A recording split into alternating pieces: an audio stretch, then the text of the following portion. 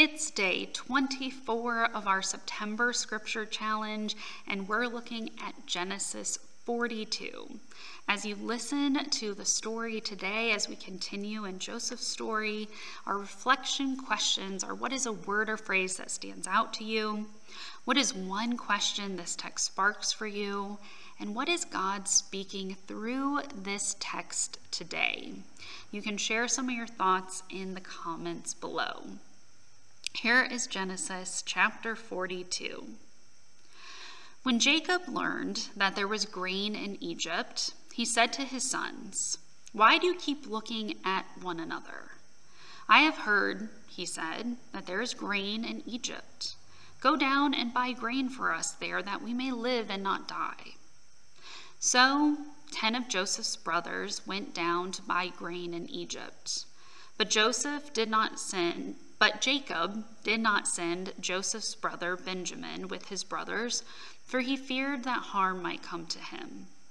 Thus the sons of Israel were among the other people who came to buy grain, for the famine had reached the land of Canaan. Now Joseph was governor over the land. It was he who sold to all the people of the land. And Joseph's brothers came and bowed themselves before him with their faces to the ground.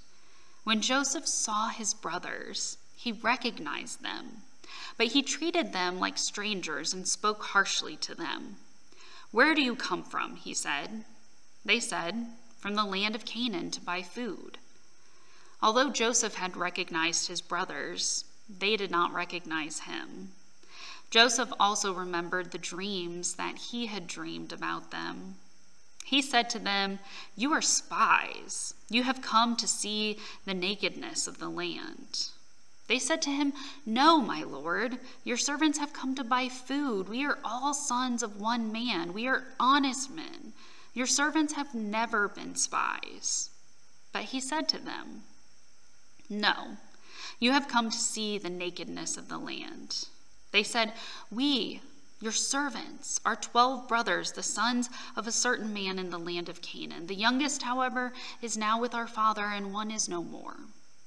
Joseph said to them, "It is just as I have said to you. You are spies. Here is how you shall be tested. As Pharaoh lives, you shall not leave this place unless your youngest brother comes here. Let one of you go and bring your brother, while the rest of you remain in prison, in order that your words may be tested whether there is truth in you. Or else, as Pharaoh lives, surely you are spies." And he put them all together in prison for 3 days. On the 3rd day, Joseph said to them, "Do this, and you will live, for I fear God. If you are honest men, let one of your brothers stay here where you are imprisoned.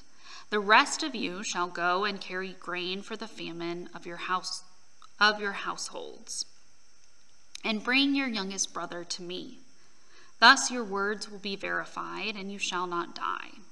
And they agreed to do so. They said to one another, "Alas, we are paying the penalty for what we did to our brother. We saw his anguish when he pleaded with us, but we would not listen. That is why this anguish has come upon us." Then Reuben answered them, "Did I not tell you not to wrong the boy, but you would not listen? So now there comes a reckoning for his blood." They did not know that Joseph understood them, since he spoke with them through an interpreter. He turned away from them and wept. Then he returned and spoke to them. And he picked out Simeon and had him bound before their eyes.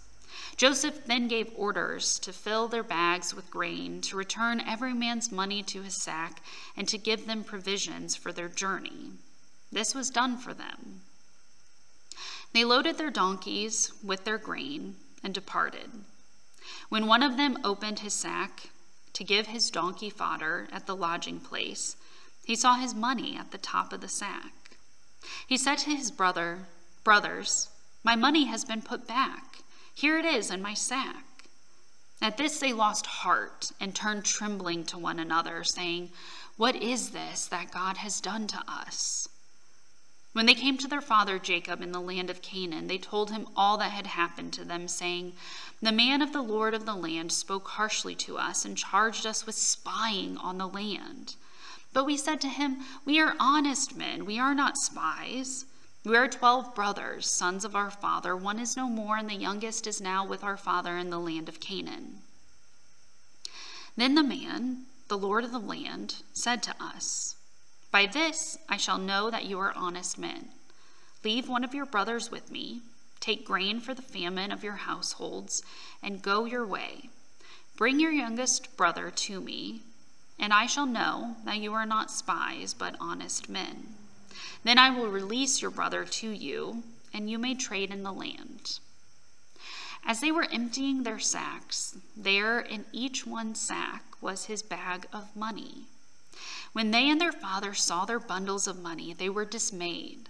And their father Jacob said to them, 'I am the one you have bereaved of children. Joseph is no more, and Simeon is no more, and now you would take Benjamin? All this has happened to me.'